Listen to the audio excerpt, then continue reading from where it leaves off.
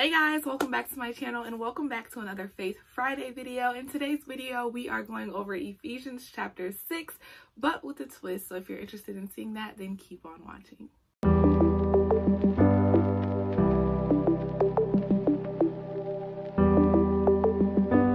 Alright guys, so first I want to start this video off by just apologizing. I know I said I was going to be more consistent on my channel, but things have just been crazy.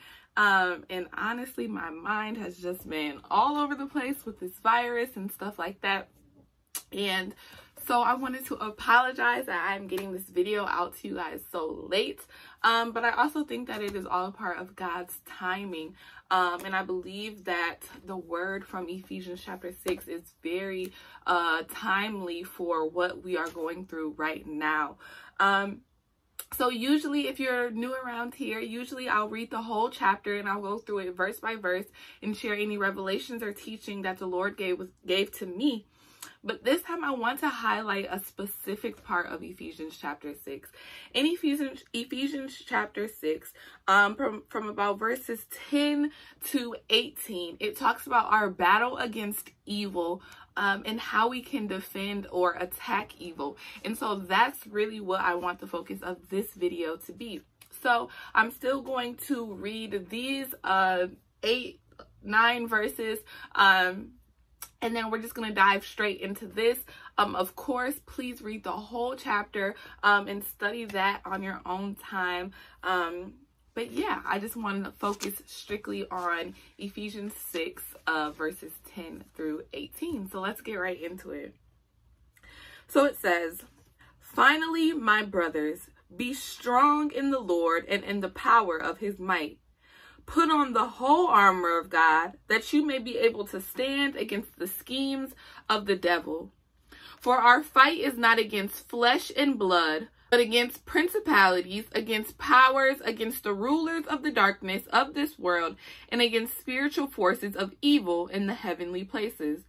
Therefore, take up the whole armor of God, that you may be able to resist in the evil day, and having done all to stand. Stand therefore, having your waist girded with truth, having put on the breastplate of righteousness, having your feet fitted with the readiness of the gospel of peace, and above all, taking the shield of faith, with which you will be able to extinguish all the fiery arrows of the evil one.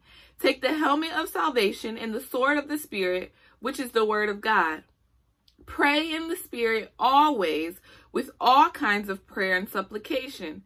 To that end, be alert with all perseverance and supplication for all the saints." Right? So that is Ephesians 6, chapter 10 through 18. And so just for a little background, this book was written by Paul, and it was written when he was in Rome.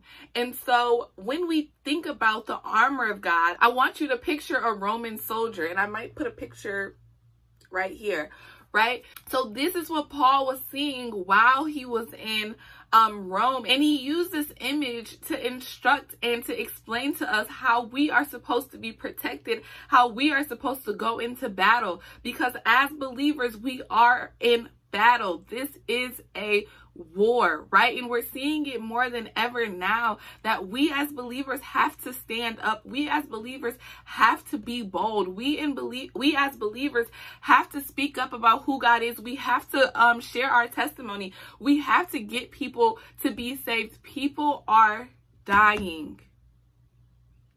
People are dying. And just a little caveat, we talk a lot about when things like this happen and when plagues and diseases come about, we talk a lot about the end days, and I've seen a lot of posts sending people to Revelations, right?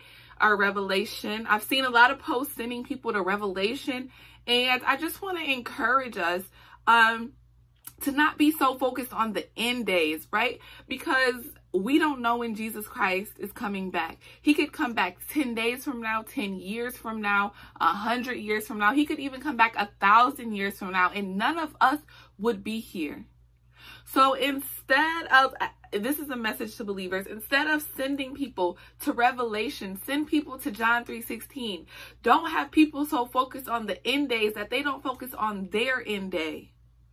Because you don't know when your last day will be. And so while we're getting so worked up about the end times, we need to worry about how many people are getting saved today, because tomorrow is not promised.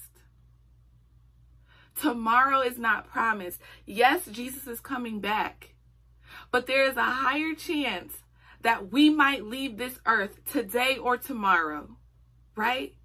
And so when we are encouraging people, I know we are trying to get people to understand the severity of being saved.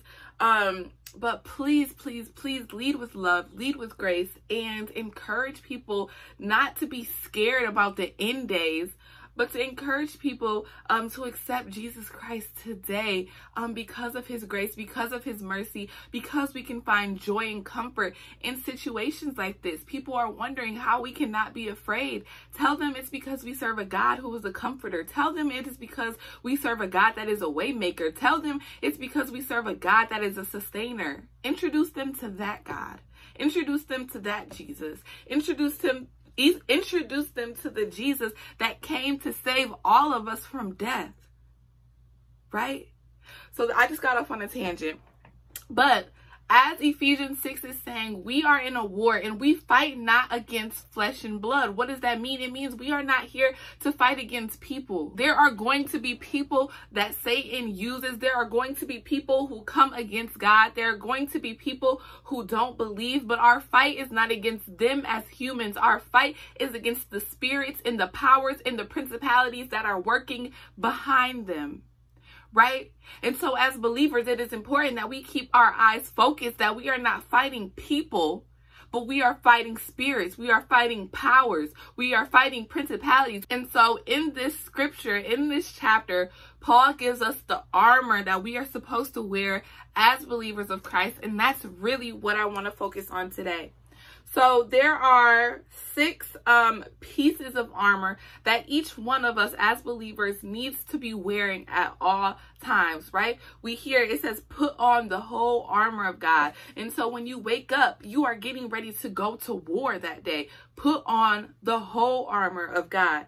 And so I'm not going to go in the order that it is in the word, but I'm going to go from head to feet, right?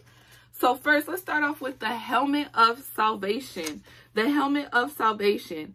So it says, take the helmet of salvation and the sword of the Spirit, which is the word of God. So what is a helmet, right? Everybody knows what a helmet is. It protects the head, right? It goes on the head. But I want you to think about the helmet as the protection of the soul, right? And so I know we see the helmet as the image of protecting the head, but what does it mean that it protects the soul? Well, you have to know what a soul is. So our soul is made up of 3 different parts. Our soul is made up of our mind, our will, and our emotions. Our mind, our will, and our emotions, right? And so when you think about it like that, you understand, okay, yes, it does protect the head because it protects my mind. It protects my thoughts. It protects the way that I perceive things. It protects the way that I view things, right? It protects the way that I feel, right? And so the helmet is the protection of the soul. The soul is made up of 3 parts, your mind, will, and emotions. And it is the helmet of salvation. What is salvation? Salvation is deliverance from sin and its consequences. So when we put on the helmet of salvation, we are saying, 1, I believe in Jesus Christ. I believe in the gospel. And because I believe in that, I now have protection. That salvation is protection of my soul. That salvation is protection of my mind, of my will, and of my emotions. And so when my emotions are getting crazy and I'm being afraid, right? I'm in situations where I am feeling uneasy, when I'm feeling anxious, when I'm feeling worried. That is when I put on my helmet of salvation. I am saved. I am in the hand of God. There is nothing that can touch me. I have no reason to fear. God has not given me a spirit of fear, but of power, love, and a sound mind, right? And so you have to get up every day and put on your helmet of salvation and tell yourself that there is nothing that can attack your mind. Satan is going to come after your mind. He is going to come after you with depression. He is going to come after you with anxiety. But you need to put on your helmet of salvation. It is salvation that protects your soul. Okay? So that is number one, the helmet of salvation. Number two is the breastplate of righteousness. So what is the breastplate? The breastplate, I can't even say the breastplate. The breastplate protects the upper body, right? And so when I was studying, it looks like the breastplate protects from about the neck to the waist, right? And so when you think about the breastplate, think about how that is protecting vital organs, right? That is protecting your heart. Your heart is literally the central, that's what's keeping you alive, right? Your heart, your lungs, that is what's breathing air, right, through you. So your breastplate is protecting the body and vital organs. And it's the breastplate of righteousness. Righteousness is right standing with God. It's correctness of thinking, feeling, and acting according to God's word, right? And so it is righteousness. It is being in right standing with God. It is being in alignment with the way that God thinks, the way that God has instructed us to act, right? That is right standing with God. Righteousness is not being perfect, but it is being in right standing with God. It is agreeing with God when you sin. Yes, God, your word says that this is wrong, so I know that I made a mistake, and I repent for that, and I turn away. That is being in right standing with God. When we disagree, when we feel like we haven't done anything wrong, when we feel no conviction, we are not in right standing with God. We are not in righteousness. We are not being righteous. And so when it says to put on your breastplate of righteousness, it means to be in right standing with God, because that is what protects your heart. That is what protects the vital organs that are keeping you going spiritually and physically. Right? So first we have to put on our helmet of salvation. Secondly, we put on our breastplate of righteousness. And the third thing that we have to put on is our belt of truth, right? So what does a belt do, right? We know a belt is used to keep up our pants, right? With the armor, it was used to keep up the armor, but not only was it used to keep up the armor, but it was also used to hold the weapons and to hold any equipment or food that they needed while they were in battle, right? So it was to keep on their armor, but it was also to hold their equipment. So that was the belt. And so what is truth? Truth is what is true in things pertaining to God and the moral and religious duties of man, right?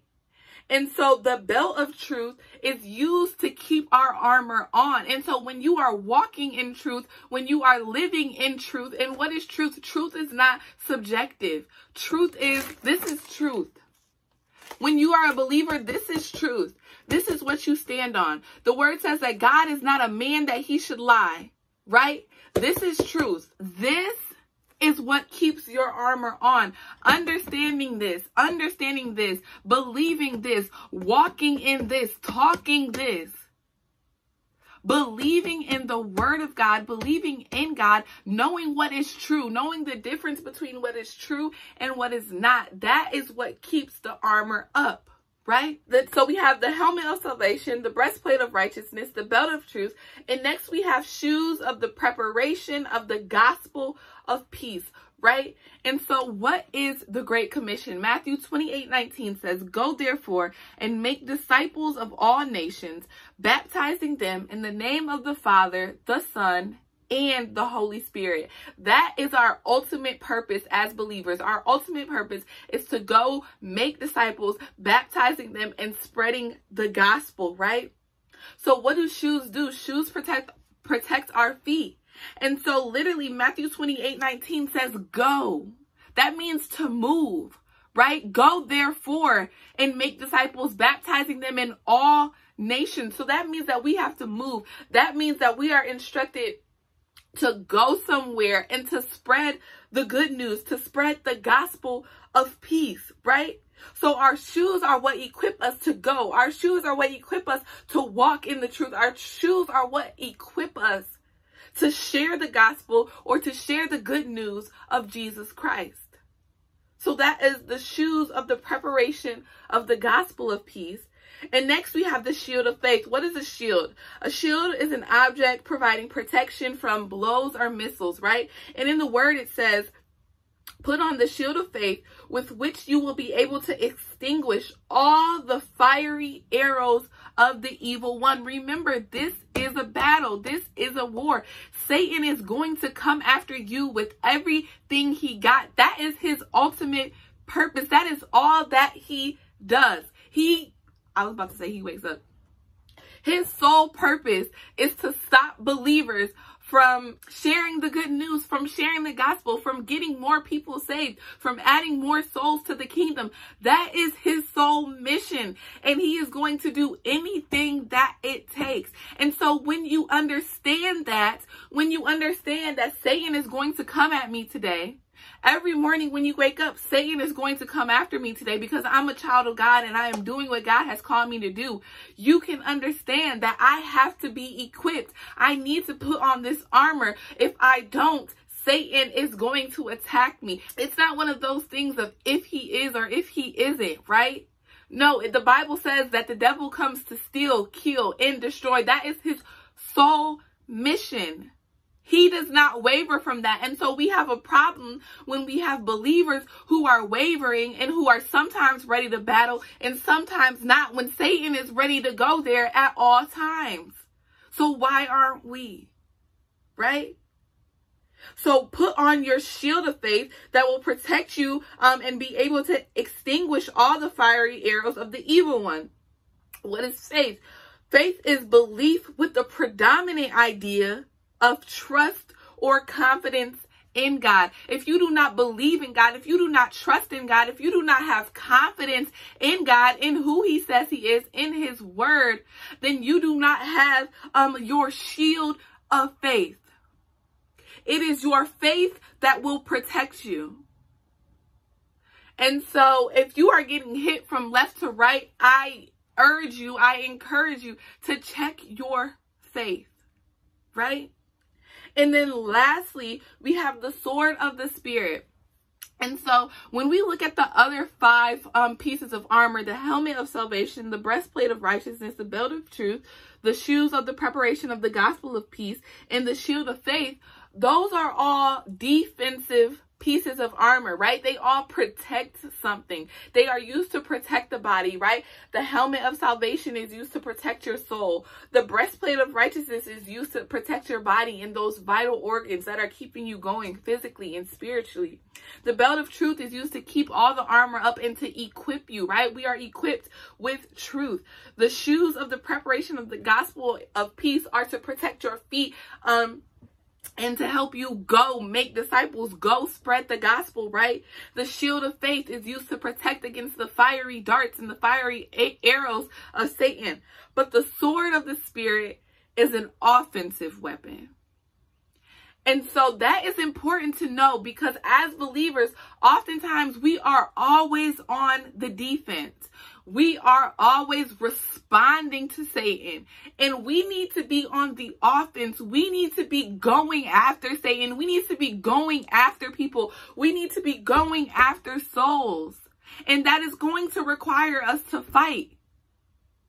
And so we have been given a weapon. We have been given the sword of the Spirit. A sword is used for thrusting or striking an opponent. And I want to read Matthew 10:34. And this is what Jesus says to the disciples when he sends them out to do what he's called them to do, right? To perform miracles, to save people. So let me tell you what it says in Matthew 10:34. Do not suppose that I have come to bring peace to the earth. I did not come to bring peace, but a sword. For I have come to turn a man against his father, a daughter against her mother, a daughter-in-law against her mother-in-law. A man's enemies will be the members of his own household. Anyone who loves their father or mother more than me is not worthy of me. Anyone who loves their son or daughter more than me is not worthy of me. Whoever does not take up their cross and follow me is not worthy of me. Whoever finds their life will will lose it, and whoever loses their life for my sake will find it, right? And so that scripture that's really important is verse 34, where it says, do not suppose that I have come to bring peace to the earth. I did not come to bring peace, but a sword, right? Jesus is saying, I did not come here to be on the defensive. I did not come here to make people feel good, right? Jesus said, I came here with a sword. I came here ready to fight. I came here ready to do what I had to do to beat Satan. I came here ready to destroy hell. I came here to destroy the bondage that Satan had my people in. I came here to war. And as believers, it is our responsibility to do the same thing. We are here to war. We are here to enjoy life, right? God doesn't want us to just be down here not enjoying life, but we also have a responsibility to save souls. We have a responsibility to grow the kingdom of God. And we should not take that lightly. We need to be on the offense, right? But what is the sword of the Spirit? How do we use it? What does that even mean? So the sword of the Spirit is the word of God. That is your weapon. This is the truth, and it is your weapon. This is what you use to attack Satan. And Jesus gives us the most perfect example in Luke chapter 4 when... So he had just gotten baptized, right? And the Spirit, the Holy Spirit, leads him into the wilderness to be tempted. And so Jesus has been fasting for 40 days and 40 nights, and Satan comes and he tempts him, right? And he tempts him and he says, he takes him to the highest point in the city and he says, I can make this whole world, I can make all of these kingdoms yours. And Jesus says, no, this is what the word of God says, right? Satan tempted Jesus with all of the authority and splendor, and he can give it to anybody that he wants to. And if Jesus just worshiped him, he could give him all authority. And Jesus answered, no, it is written in the word that we should worship the Lord your God and serve him only. Every time Satan tempted him, every time Satan came against him, he said, no, it is written. God has said this. That is how we use the sword of the Spirit. We attack Satan with the word. We go after him. Each morning you wake up and you go after him with the word. This is what God says. God says that I am fearfully and wonderfully made. God says that I am a city on a hill that cannot be hidden. God says that I am the salt of the earth and the light of the world. God says that I am his workmanship. God says that I am his masterpiece. God said that I am co-laborers with Christ. What did God say? Use that. Speak that. That is your weapon. That is your weapon. So now more than ever, we need believers who are willing to use their weapons. We need believers who are waking up every day, putting on the full armor of God, right? That is what we need now more than ever. That is what people need to see. And so that's why I felt like Ephesians 6 was such a timely word for the state that we are in right now. And I hope that you guys got something from this. Be sure to leave me a comment down below letting me know what you think. And I cannot wait to see you guys in my next video. Bye.